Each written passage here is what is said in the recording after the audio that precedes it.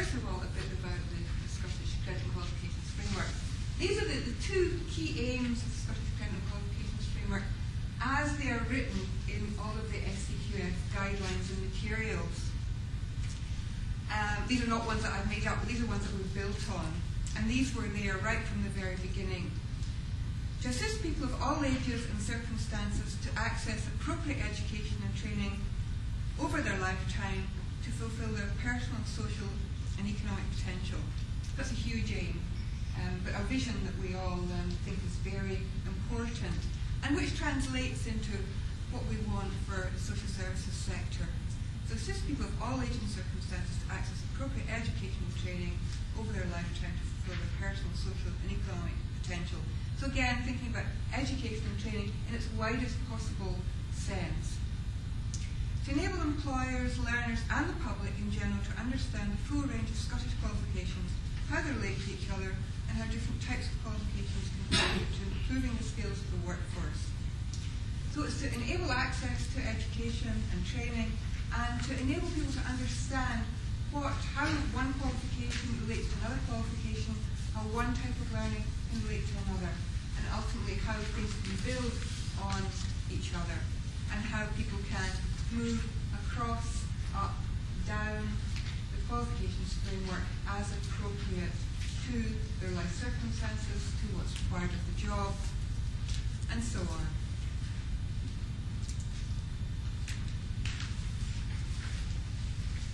SCQF at the centre, and above the SCQF here, these are the mainstream, or some of the mainstream Scottish qualifications that are on SCQF. So qualifications that are done in schools, SBQs, higher national qualifications, and qualifications done at universities. And at the bottom of the slide, we've got other types of learning. And included in this diagram are professional qualifications, informal learning, which is what I want to speak about. Learning or training that's locally developed, CPD, or learning that's industry-based. This is a generic slide. When we use industry-based, we need it in the widest sense. Now, some of these types of training, some of these types of learning will be on SCQF. They will be credit rated on SCQF, but some won't. Some will be not assessed, some will be not tied into other qualifications, but can lead to other qualifications. And that's one of the things we want to think about in relation to prior informal learning. Again, to recap, SCQF has two important concepts here, levels and credit. The level of outcome on SCQF, there's 12 different levels leading from access up to PhD level with 5 headings, and these 5 headings are listed here. Knowledge and understanding, practice, that's applied knowledge and understanding, generic cognitive skills, communications, ICT, numeracy, autonomy, accountability and working with others. And these 5 headings are what are used to describe the type of learning, the level of learning at each of these different 12 levels. Learning can also be thought of for SCQF in terms of the volume, the amount of time, if you like. SCQF credit point, 1 credit point is a notional 10 hours learning. So you will have, what was it, 5 hours learning today? 5.5 hours learning. So that's how it would relate to SCQF credit. But of course, if you were to get SCQF credit for today, then of course you'd have to be assessed, or there would have to be an assessment at the end, and it would have to be quality assured. However, you can use the learning from today in terms of prior informal learning, in terms of informal learning, to document the outcomes. I wasn't sure how this would show up. That's fine. I thought it looked a bit faded. This is a new version of this table. That you will have seen this table. It's got the SCQF levels 1 to 12. And at the left are school qualifications, further education, and higher education, and then the VQs. This one has just been, this is SQA qualifications, only SQA qualifications. And this has just been put on the SCQF and the SQA website. And what you have here is, and this is how it's different, is the SVQs, SVQ3 and SVQ4 SCQ4 are banded between different levels. SCQ3 is banded between levels 6 and 7. SCQ4 is banded between 8 and 9. This is a new illustration of this levelling. So these are the different types of learning. Other things that you'd be familiar with: higher national certificates at level 7 and honours degrees at level 10. So these are how you can compare the levels, the degree, the depth of knowledge, the complexity of practice, and so on, that are applied in the different qualifications and different types of learning that you're familiar with.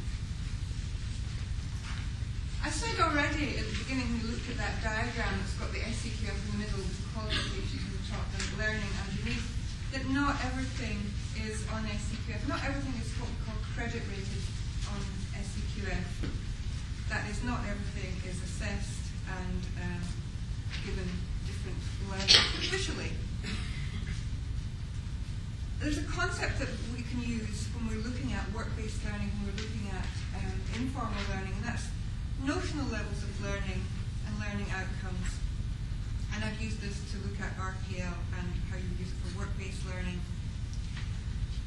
And again, we're thinking in terms of learning outcomes, the type of learning outcomes that you develop when you're developing learning and training.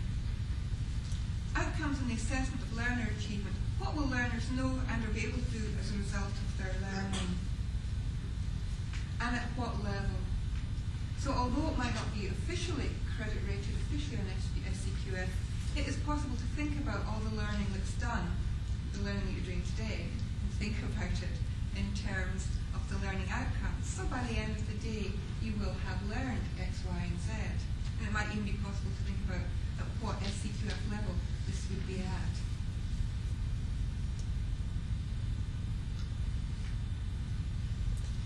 Let me tell you a bit about the project. The project that I'm involved in. The SCQF project started in 2004, and it's directed, guided, steered by the SCQF Coordination Group for Social Services, and it's made up of various stakeholders who have an interest in education and training for the social services sector. And there's a list of who's involved in that at the end of the slideshow. Year one, those of you who remember this, was involved. Year one involved in information, promotion, consultation, and scoping.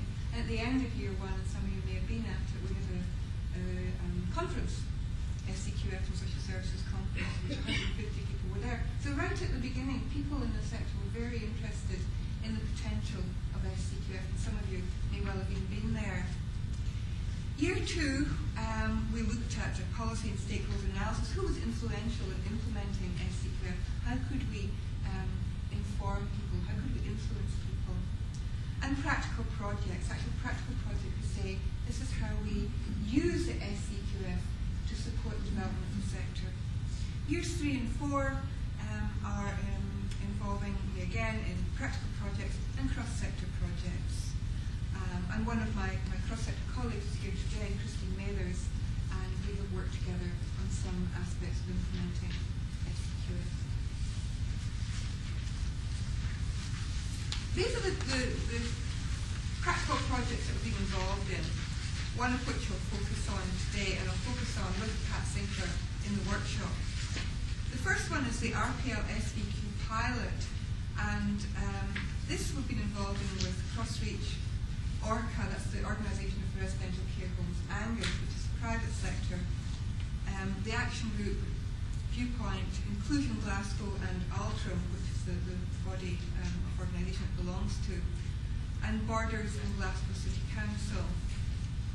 And I'll say a bit about what this pilot involves in a minute.